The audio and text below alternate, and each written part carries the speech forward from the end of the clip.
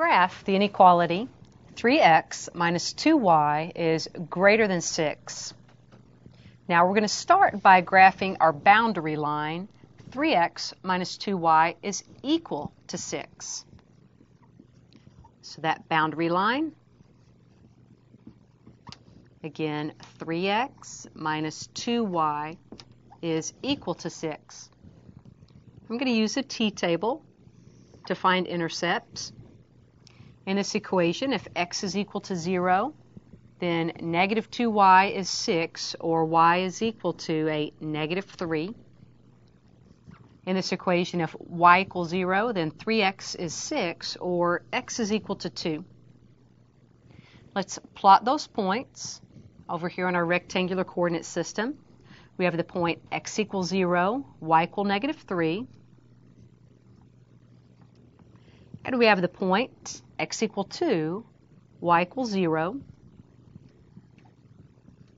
Now, as we graph this boundary line, we're going to graph it as a dotted or dashed line because our inequality is a strict greater than. Points on the line do not satisfy that inequality. So make sure that you graph this as a dotted line.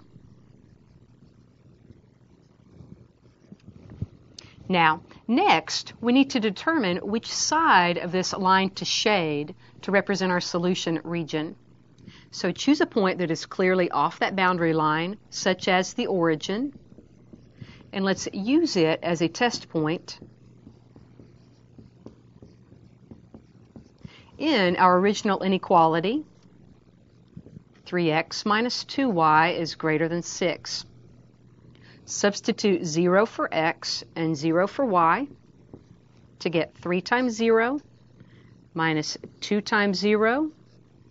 Does that work? Is this greater than 6? That's 0 minus 0, or 0 is greater than 6. Nope, that's a false statement. Therefore, the point that is the origin does not satisfy our inequality, indicating that none of these points over here on this side of the boundary line, satisfy that inequality. Therefore, the points on the other side do. Okay.